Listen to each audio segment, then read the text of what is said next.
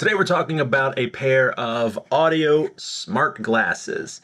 If you are familiar with the Bose frames, those cost $200. These are not those. Arguably just as good and coming in under $100. Hey guys, it's Stan with The Blind Life. Welcome back to the channel where I help you learn how to live your best blind life. Like I said, these are audio smart glasses, and these are from a company called ROKiT. These are ROKiT IQ Solos smart audio glasses. So what that means is they're basically a combination of sunglasses and a Bluetooth headset. But the reason why these will be great for us and our community, number one, a lot of us have photophobia, which means we are sensitive to bright light. So a lot of us are wearing sunglasses anyway. And a lot of us, myself included, constantly listening to audiobooks and even music. I'm not much of a music person, but I love audiobooks. So I'm always listening with headphones when I'm walking around outside. The problem is, though, that it's really important for us to keep our ears open to the world around us. And that is definitely something you can do with these because they are open ear Bluetooth headphones. They're also pretty cool, pretty stylish. Got that Ray-Ban look. The glasses are using Bluetooth 5.0 and compatible with both Android and iOS. Basically, you could connect them to just about anything. IPX4 dust and waterproofing, so no problems with like sweat, things like that. You're not going to want to jump into a swimming pool with them, but they're going to be okay in the rain. Interchangeable lenses. The ones that I have came with the polarized lenses, but they do have other options, including like blue light filters, things like that. 5-hour battery life, and a very unique charger that connects to each side, and they connect magnetically, which is pretty cool. And there's a reason why they connect on both of them. We'll talk about that here in a minute. I'll let you know the price right away. $89 for these glasses. Hold on guys, let me jump in here real quick because I was wrong about the price. I just double checked and it's actually $79.99. And I even have a promo code you can use to get an additional 30% off the price. You can find more information about that in the video description down below. All right, let's get back to it. One button control, so it's super easy to use. And although it's one button control, there's a button on both arms. And the reason is also the reason why we have two chargers. You can actually just turn on one of the arms if you want to. For example, if I'm wearing them, I could just turn on the left arm here and have the music coming out of that one and control that left side, while the right side is quiet, no sound coming out of that. Or if you want surround sound, you turn them both on, and then it doesn't matter which button you press to control both sides. That's a pretty unique feature that I haven't seen on basically anything else. Now, I said it's one button control, and that's super convenient and easy to figure out, but you are a little limited on what you can do with the glasses. You can basically power them on, start and stop playback. If you get an incoming call, you can press to answer the call and then press again to hang up the call. The glasses do have a microphone on them, so you can take audio calls. Then if you press and hold the button, that will trigger your voice assistant on your smart device. So if you're on an iPhone, it's Siri. If you're on an Android, it's OK Google, which mine just triggered cancel. And you see how well it picked it up. The microphone on this is really impressive. I was actually blown away when I did a phone call test. I was really impressed with how clear the audio is that the smart glasses microphone is picking up. So here's how the microphone sounds.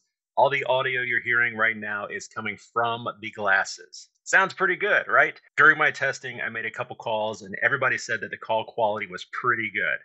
Yeah, all in all, the audio isn't too bad. I mean, you're not going to be doing any podcasting through the sunglasses, but for phone calls and all of that, no problem.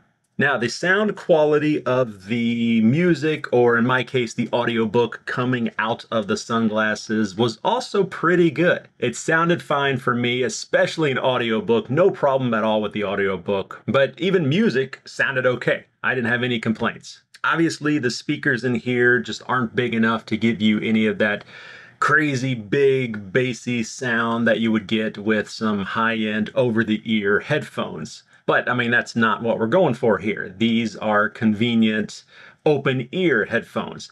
And like I said, I thought it was pretty good for that. One interesting thing is that the sound seems to just kind of come out of the arms of the sunglasses. There's no, like, that I can see really, speakers, grills, or holes or anything like that. It just seems to kind of emit the sound, which is kind of cool.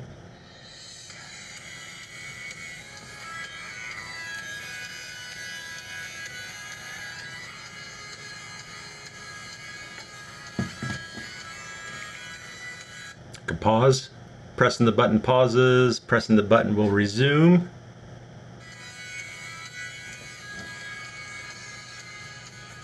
So yeah, not too bad. I mean, like I said, not the bassiest music in the world, but just wanting to casually listen to something on the way to work, on the way to school, out for a walk. Yeah, works great. The glasses themselves, as far as comfort, are pretty comfortable. I mean, nothing too crazy about that. It's a very soft matte black, at least the pair that I have here.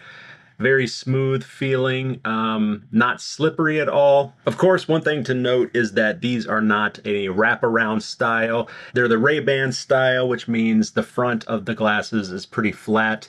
That means that it sticks off of your face, which means that the peripheral here is all wide open. Now, if you're someone like me that only has peripheral vision, that might not be the best. I'm not crazy about this style of sunglasses. I would much prefer a wraparound sport style sunglasses. So ROKiT, if you're listening, if you're watching this, hook us up with some wraparound sport style sunglasses.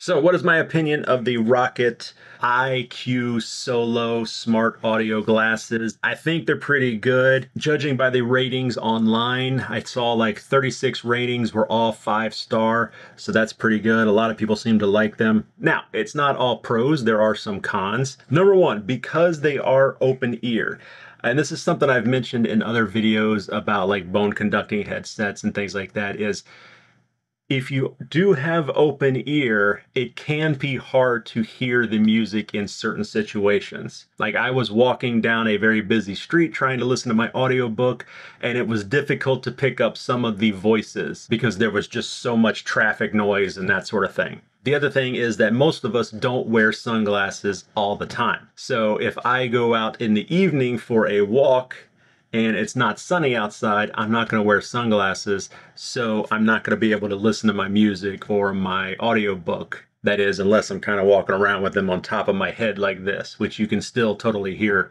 everything when you're wearing it like this as well. But that's just something to keep in mind. Okay guys, so if you would like to learn more about the ROKiT Smart Audio Glasses, I will have a link in the video description. If I can secure any kind of discount codes or anything like that, I will have that also down there. Huge thank you to ROKiT for sending these out so I could make this video for you guys. And if you like this video, be sure to hit the like button and leave a comment down below letting me know what you think. Also check me out on the website www.theblindlife.net. That's it for this one, guys. Thank you as always. Sam with The Blind Life. I'll see you next time. I should wear sunglasses more often. Then I wouldn't get those comments, people saying I'm not looking at the camera. Like, I know, I can't see the camera. That's why I'm not looking at the camera.